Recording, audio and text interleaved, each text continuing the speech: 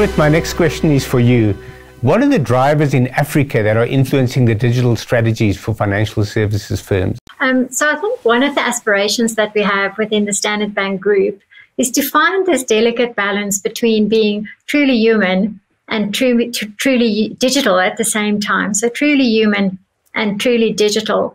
And I think that there's a shift in human capabilities that are required, whereas previously we know, or still now to a large extent, there's a large amount of human engagement from the fulfillment process. So human engagement in making sure that the back office capabilities work. And I think that's the part that often leads to client frustration, because we have this interference, we have bottlenecks, people don't know where we are in the process. This is where we often hear people say, you know, I only stay with you because of my relationship with my relationship manager, because they make it work despite all of this back office interference and engagement. And so we've got to make sure that we shift this to make sure that the front end human engagement is the place where we add value, where we show empathy, where we really become digital experts to make sure that we help our clients fulfill in terms of their digital engagement with us from a solution perspective.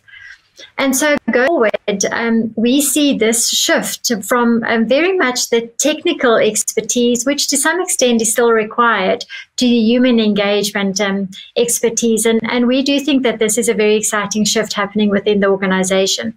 We know that our clients within the Standard Bank Group, for example, have got many ways to access us digitally. And they use that very successfully. But so the focus has got to be for us to make sure that this back-end fulfillment now happens very seamlessly. And the solutioning, digital solutioning that we refer to, we really measure through 8 different principles. We've got to make sure that it's simple, that it's paperless, that it's 24/7, that it's the same for clients as it is for staff, so that it's as easy for our staff to help a client as it is for the client to actually engage. Sangeet spoke about data earlier. We know that it's one of our great tools, but do we actually use it?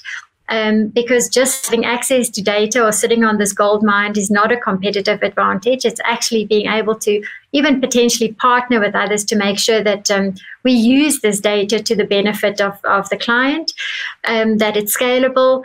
And then this issue of straight-through processing. So straight-through processing is probably the hardest part of digital fulfillment. We know that there are some organizations globally who have eliminated any form of human engagement, even in their credit processes. And in fact, I've heard of some of them in China where you need the sign-off from the chief executive to have any level of human engagement, which is quite aspirational and actually a wonderful target for all of us to have.